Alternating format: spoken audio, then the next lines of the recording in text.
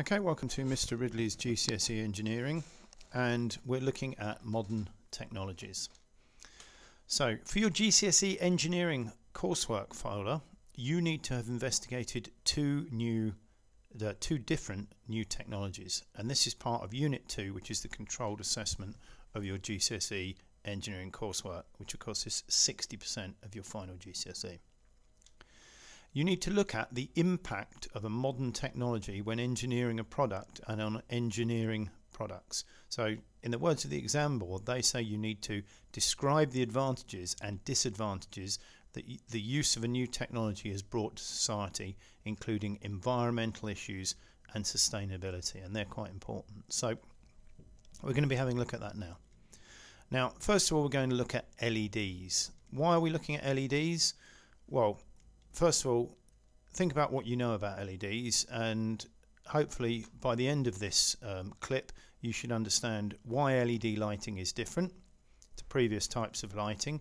You should understand a little bit about the history. You should know what improvements LED lighting offers, and you should understand why new technology is important to engineers.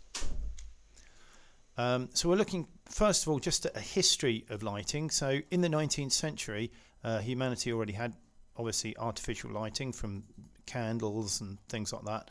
Then obviously gas, but the transport of fuels like gas and paraffin had dangers of fire and suffocations and explosions. So electricity appeared, and that appeared in the 19th century. So that was the first really improvement in lighting. In 1907, British experimenter in Marconi Labs, Henry Joseph Round, noticed for the first time when a potential of 10 volts was applied to carborundum crystal, it emitted a yellowy light. And in the same year, Oleg Vladimirovich Losev from Russia came to the same conclusion, and some people in America. So a lot of people around the world were saying if you put a small current on a crystal, you got a small light. In 1962, Nick Holonyak Jr., employed at General Electric, developed the first LED, light-emitting diode, that emitted light in the visible part of the frequency range. It was a red LED. So there's the first, or one of the first red LEDs. At first, light-emitting diodes were expensive, $200 a piece, and because of that, they were only used as indicators in professional laboratory equipment, like this piece of equipment here.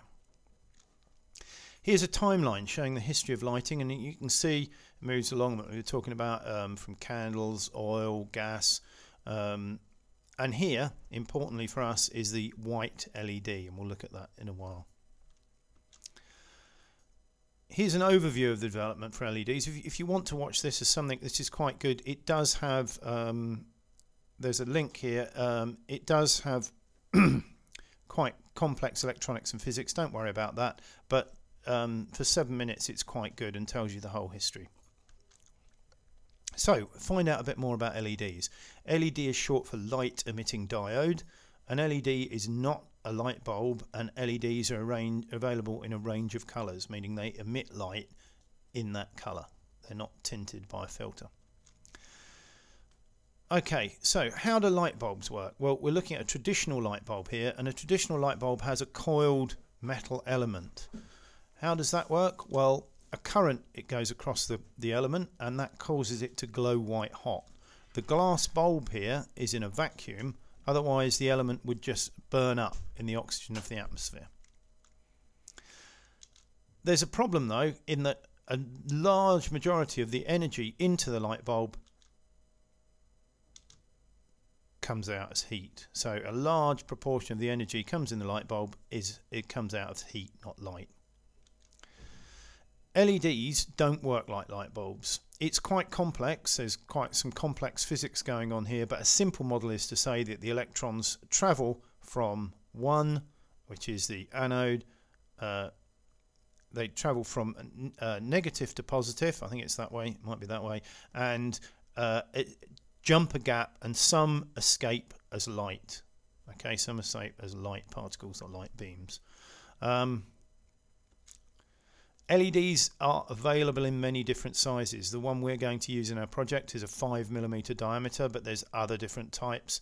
There's different sizes, there's LED arrays, all kinds of LEDs, and there's more available now than these ones here. Larger output LEDs do generate heat.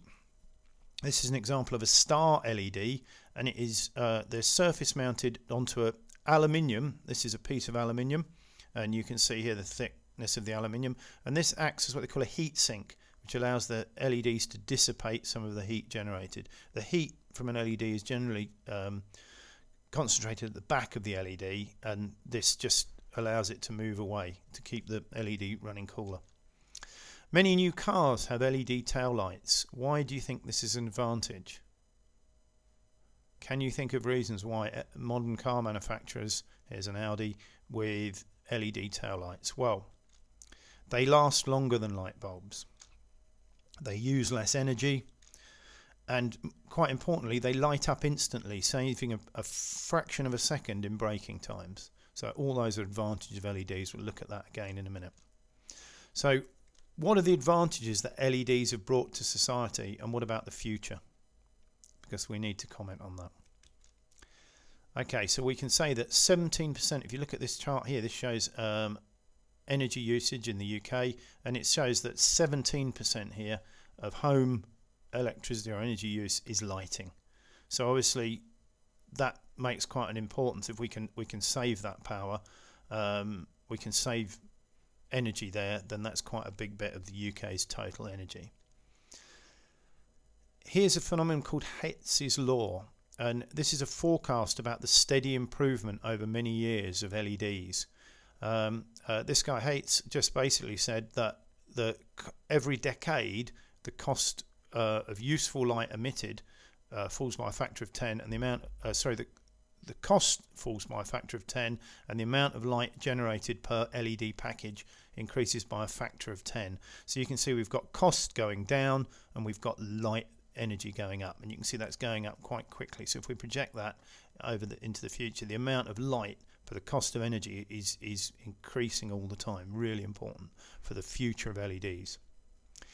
And there's something here that basically says that by 2020, and this is Cree, one of the LED manufacturers, and they've just basically said that by 2020, most lighting, 70% of lighting in the lighting market will be LEDs. They will just take over and obviously just go to almost 100%. So it's important for designers and engineers to embrace or new or advancing technology. Here's an example of that, and this is Audi, the German car manufacturer, and they now offer LED headlamps as an option on the top of the top of the range A8 saloon car. And these they can build in lots of features, switching and dipping, that can act very, very quickly. So that's an option on top of the range cars now. As engineers, you should be aware of the future potential of LEDs as they become brighter and more efficient, and the possibilities for future applications are endless. Now this is something you could look at and perhaps research and add into your work. Is what do you think the future could be? Okay, so thank you for watching Mr. Ridley's GCSE Engineering, and good luck with your assignment.